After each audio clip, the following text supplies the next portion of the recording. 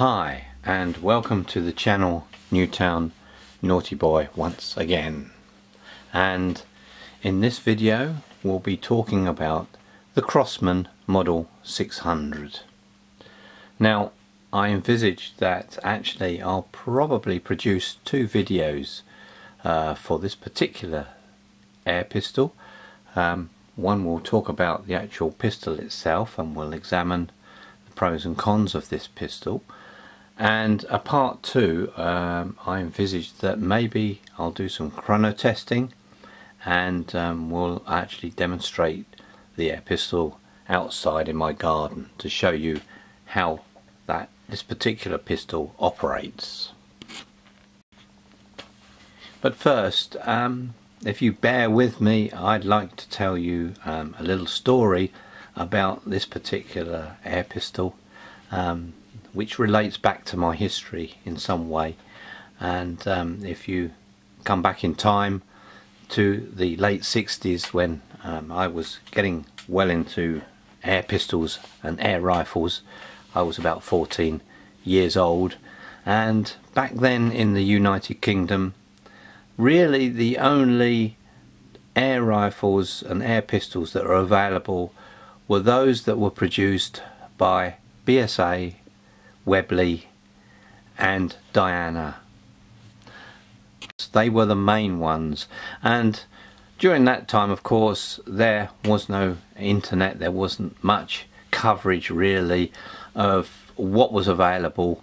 There weren't even many shops to go and look at air rifles and air pistols. It was very difficult to obtain things, and most of what I bought was through the second-hand market, through the newspaper, through advertisements, and swapping with my friends as well. In some respects it was a little bit of a frustrating time, but something happened during that time. I managed to find an advert in a shotgun magazine for a book, and it's this book that we're looking at right now. So if I zoom out, you'll see the title. So I bought this in the late 60s, Air Guns and Air Pistols, new and enlarged edition by Al Wesley. Now, until I actually obtained this book, and I was very excited when it came through my post box about a week after ordering it, I was very excited, and I've read this book cover to cover many times. But what I found was, of course, was that there were many more air pistols and air rifles available, and it made me think that, well, why can't we obtain these different types of air pistol and air rifle in the UK? And it started me thinking, especially when I started to read up on what these the construction of these air pistols and air rifles, and particularly the air pistols, the CO2 air pistols. They were the ones that really kind of mesmerized me and made me think, well, these are so different to what we have in the UK. This is something that I'd really like to own myself. So after reading this book, as I said, many times, and looking at these pictures many times, I tried to find a gunsmith in the UK that would sell me one of these pistols. So I contacted someone by letter, and they wrote back to me and said yes, if I wanted one of these CO2 pistols then I could have one, but I would need a firearms certificate to own one. And that's where my dream bubble burst, because of course I was just a youngster. I had no firearms certificate at all, and that was going to be the only way then that I was going to own one of these air pistols. So out of all of the pictures and all of the different air pistols that I saw in this book, of course it was the 600, the Crosman .22 600, that I favoured the most. This is the air pistol that I wanted, and I couldn't obtain. And so of course I put this book away.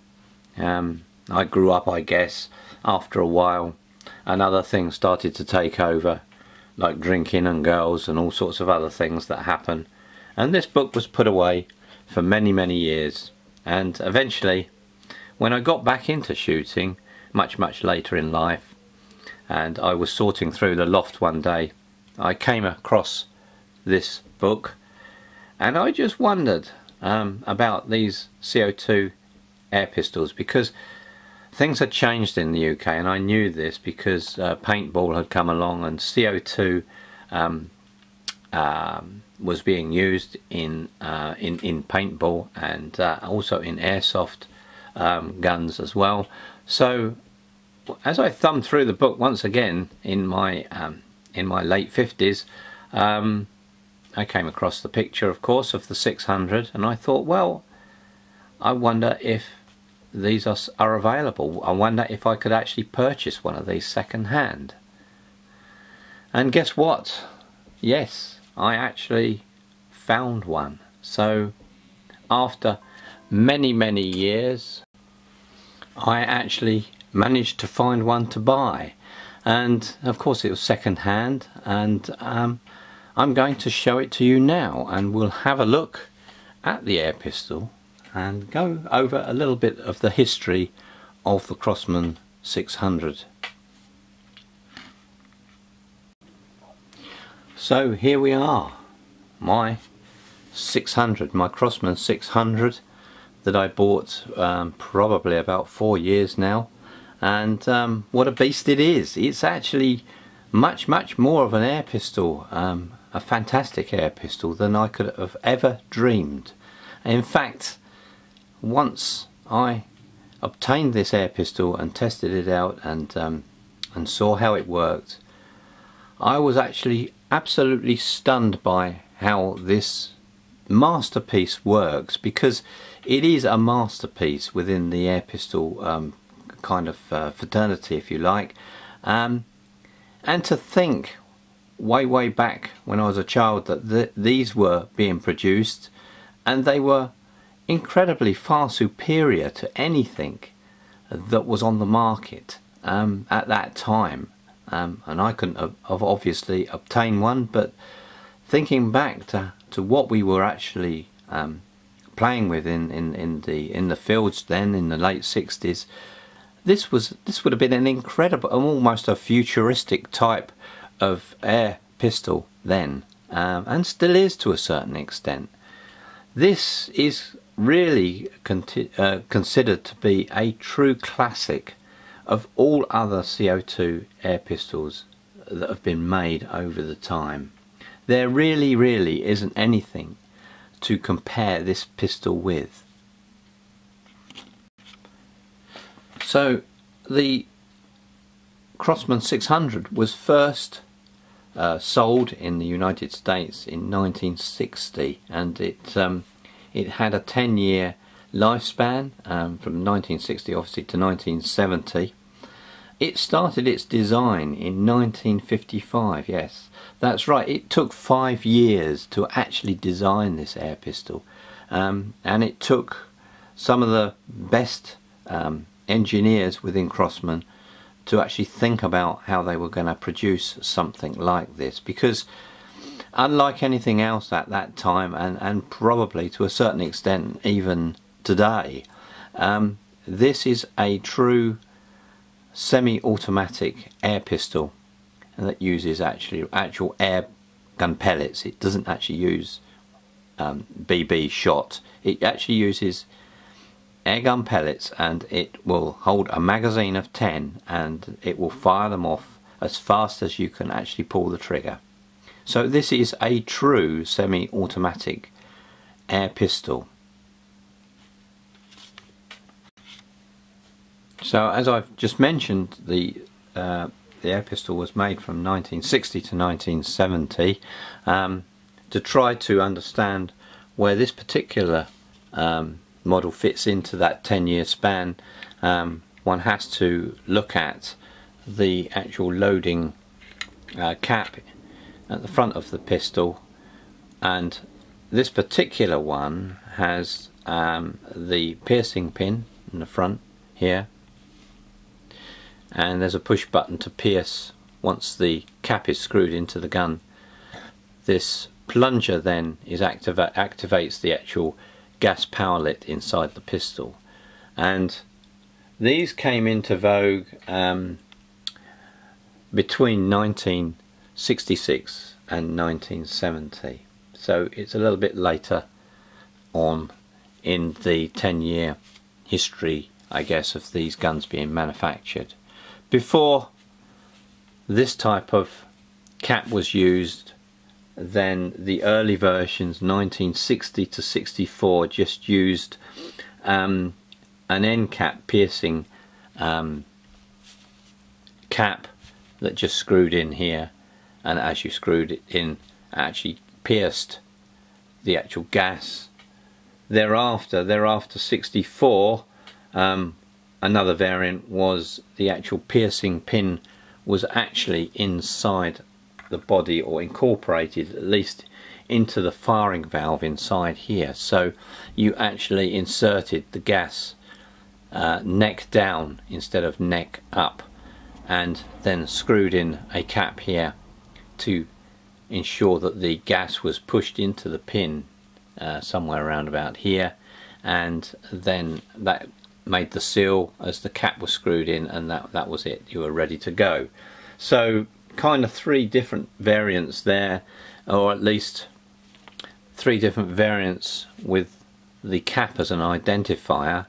There was, I understand, a nickel plated version or variant, which is quite sought after, and of course there is a 177 version of this gun which is called the Plinko-Matic, and that was made from 1961. So as you can actually see, this gun is actually in quite good condition. I think it's been looked after. It obviously was imported from the States at some point. Its paintwork is pretty good. It's like a bluey, a light, well, I say a bluey grey colour on the metalwork, and these quite nice mottled brown hand grips here are all good. There's no chips in these, and it looks pretty good, as if it's been well looked after. So let's have a look at some of the detail on this gun. So the magazine is a spring-loaded affair up the top here, with this lever being pulled back initially and latched at the back to keep it open, and then you can actually place your pellets in here in this slot, allowing them to run backwards by tilting the gun up like that, and placing 10 pellets in and letting them slide down. And then once you've got your 10 pellets in, then you can slide the pin back and put pressure on the pellets, so that the pellets are actually always being pushed in this direction towards or into this loading shuttle here. So as we look at the gun from the top, how the actual gun works is that it is a complete cycled blowback system. So the CO2 actually not only propels the pellet out of the barrel, but it also actually takes care of the loading as well of the next pellet. This shuttle here moves out to register another pellet from the magazine, and then slides back and inserts, or at least aligns it with the barrel here so that the next shot can be taken. And this operation of this shuttle moving sideways to grab the next pellet and align back to the barrel is so fast, even with normal photography you wouldn't actually see the movement of this shuttle at all. It's so fast, and the operation is very, very successful in most cases. But what I found is that the type of pellet that you use in the magazine is quite crucial. So the ones that I use are flatheads, or flat-headed pellets, Diablo pellets, because they don't tend to then mess with each other as they're stacked end on end within the magazine. If you use normal round dome pellets, what you find is that they start to ruck up in the magazine, and actually sometimes you get a misfire and they actually don't follow down this shaft into the loading shuttle here very well. So that's my recommendation. If you have one of these pellets, just use the flathead pellets, or a particular type of flathead pellet. That will give you the best operation for this magazine. But basically, as I've said, you load this up with 10 pellets, you can fire this off as fast as you can pull the trigger, and it really will whack these out with quite a loud crack as well. Probably the loudest crack I've heard from a CO2 gun. And the velocity of these, well, about 350 feet per second is the quoted velocity. But in the part 2, what I'll do is we'll set the chronograph off, and we'll do some tests to see actually how this gun performs against those figures. What I found is that I can actually use about 4 magazines before the actual CO2 runs out. So I can fire about 40 shots off with this pistol, and bearing in mind that some of the gas is being used for the blowback system to load the pellets in, so that's pretty good.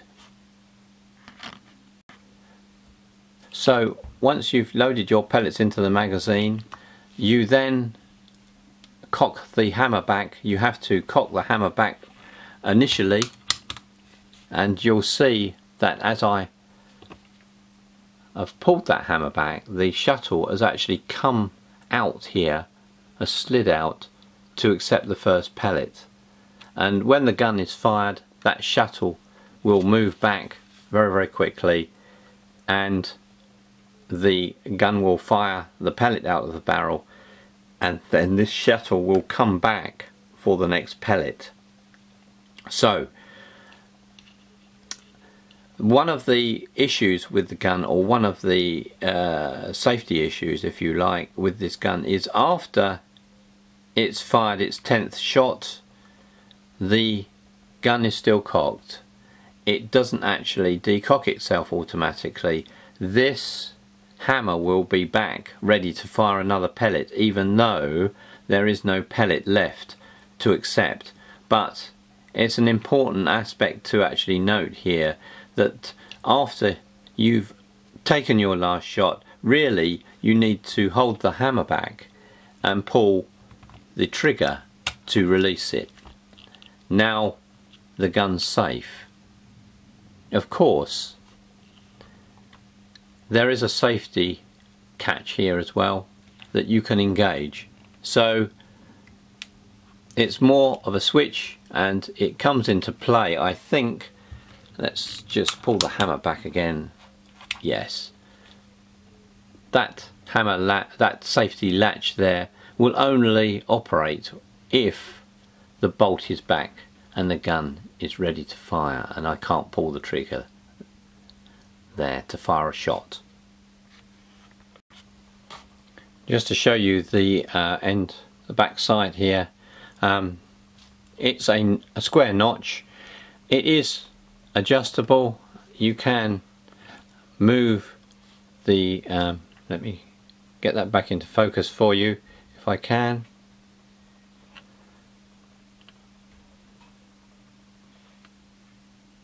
So yes, so it's a square notch here and it's adjustable with some screws at the side, and also there's a screw for elevation here as well. And just at the end here, of course, you've got your simple blade foresight here.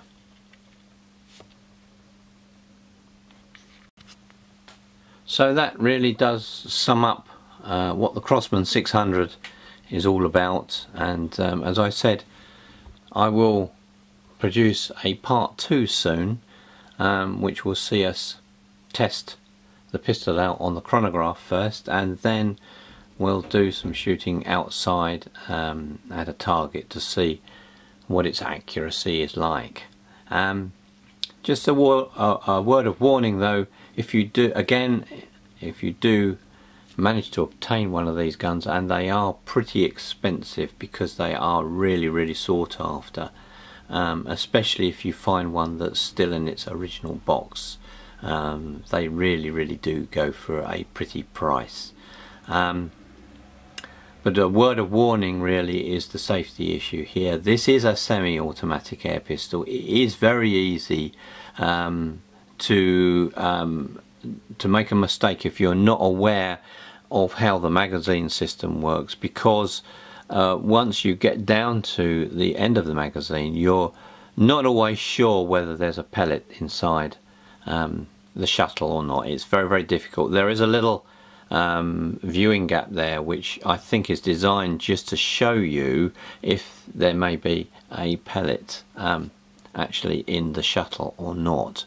But be aware of that. Always make sure if you finish shooting that this hammer is actually in its safe position, and always keep the pistol pointing down when you do that as well, because these are quite powerful really, and they can do a lot of damage to anybody.